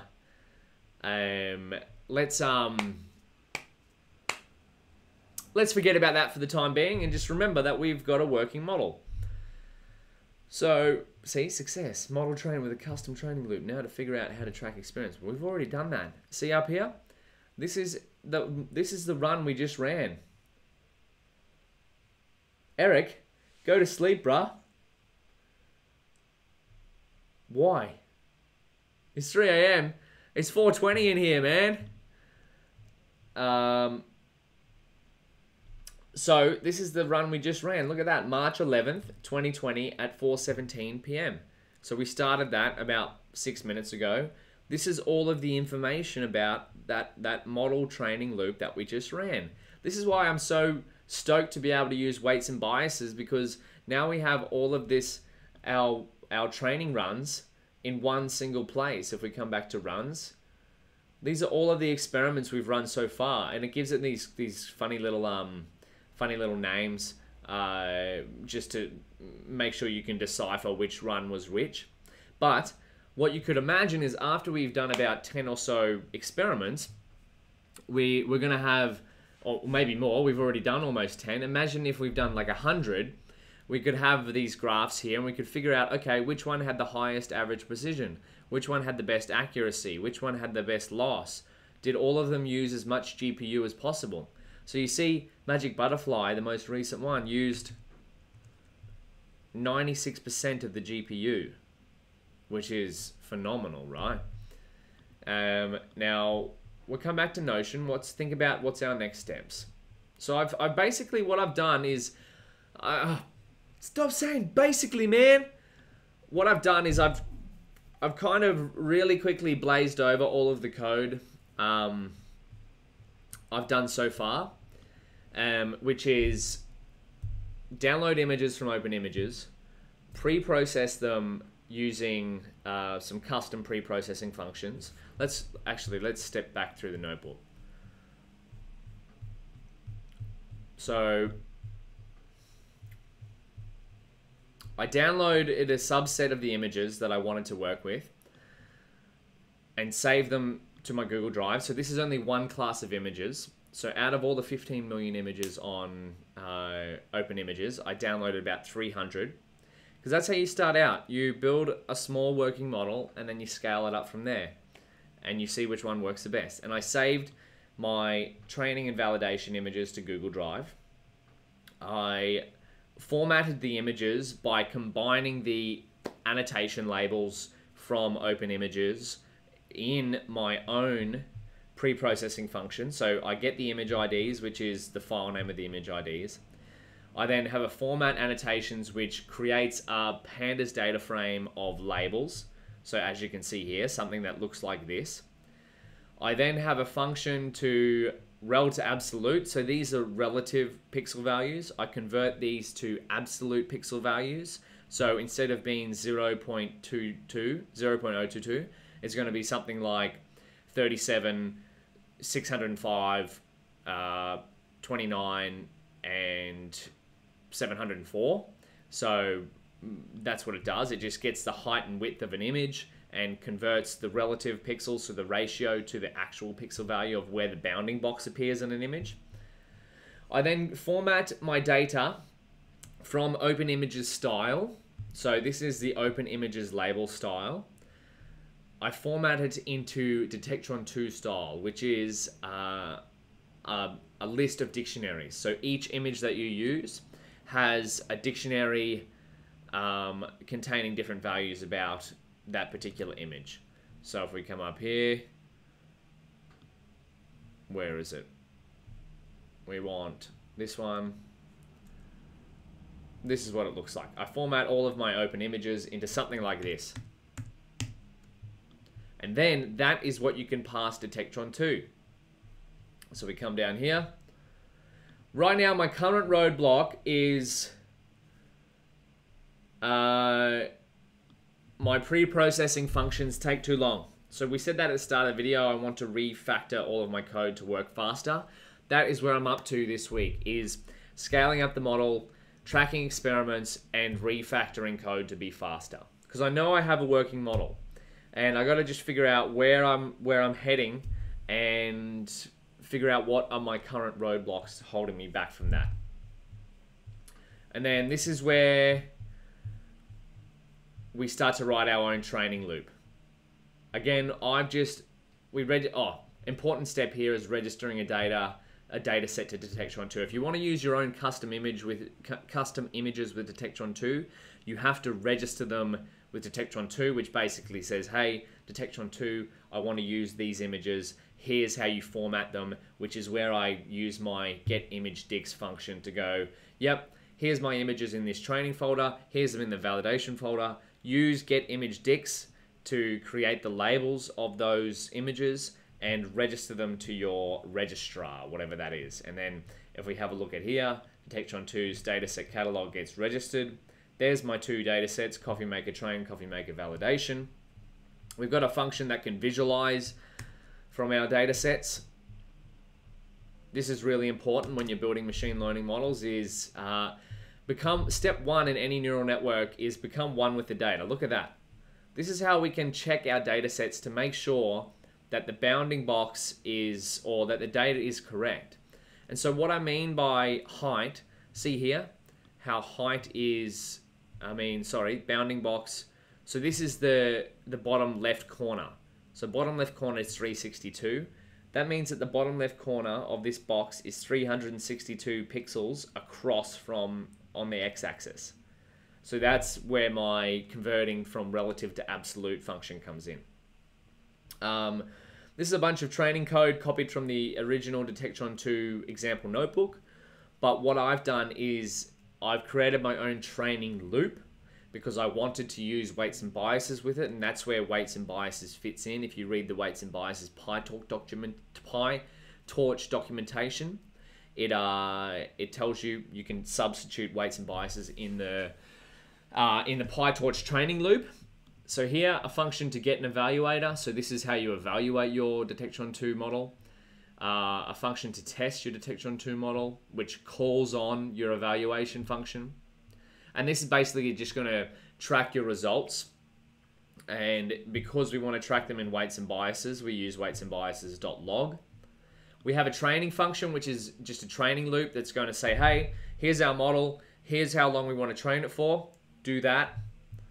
And then we have a setup function, which creates a config file. Remember, for Detectron 2, a config file is a set of instructions of how we want our model to be built.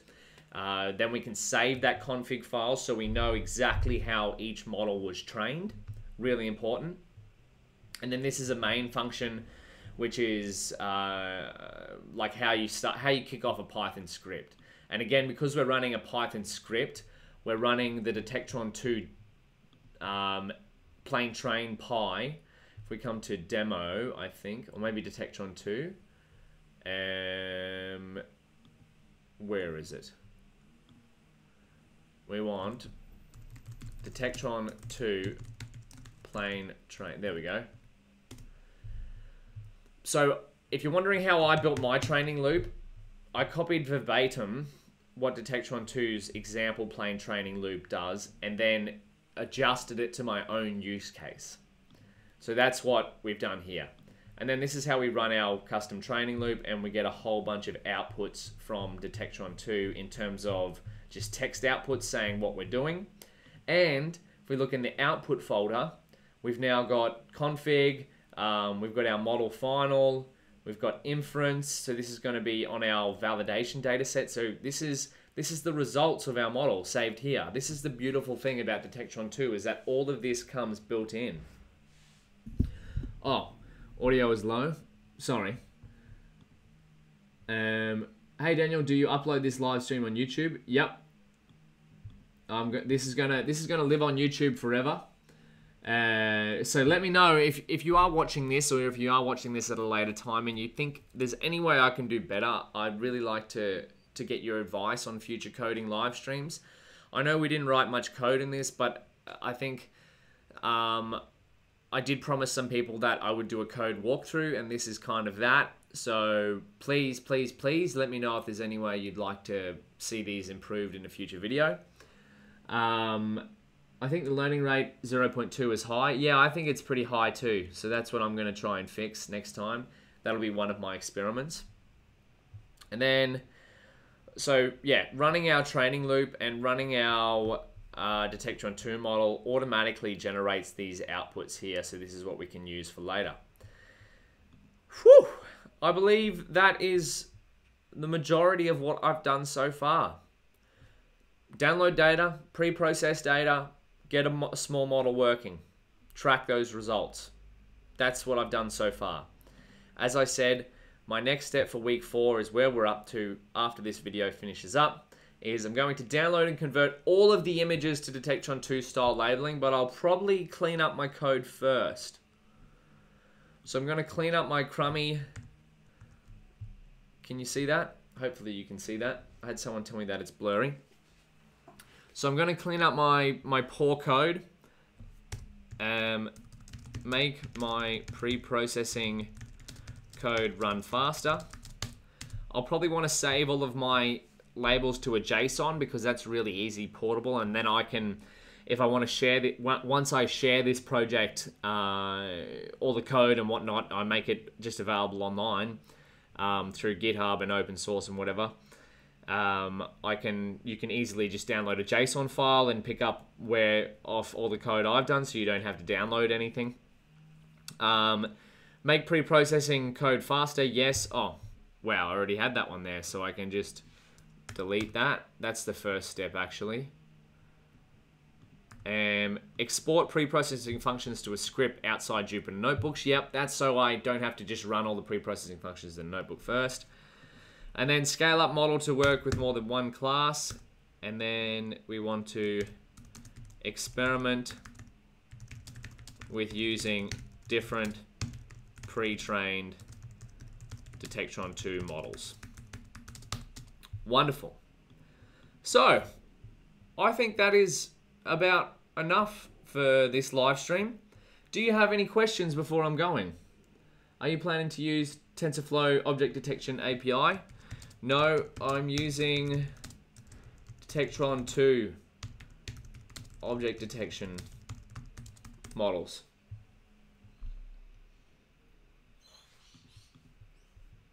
Success. So if you've joined into this live stream, or if you're watching this at a later date, really thank you for watching.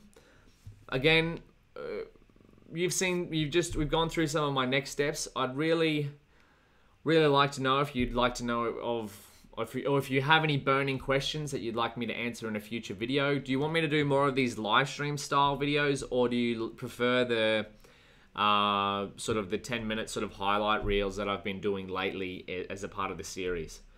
So, can you share your to-do / schedule? Justin, yep, you've got it here. This is my to-do. Week 4, day 22, code refactoring, have fun in the live stream. That's where we're up to. This is my to-do for this week. And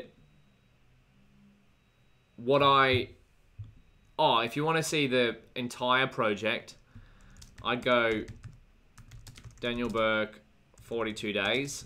Oh, this is the style I'm running with. 42 days, Daniel Bourke. Boom. This is what I'm using for this project. This is exactly it. So I'm taking 6 weeks. I'm up to day 22 of the 42 days. And so at the start of each week, I create something like this of what I have to do. Like this is 4 or 5 steps of what I have to do. And then basically each day is just working through these 4 or 5 major steps. So I'll start the week I have at the start of a 6-week project, maybe you can see over on the whiteboard, maybe not really because it's a bit glary, but I'll write it all down on the whiteboard, and that's kind of just getting an idea of where I want to go in my head.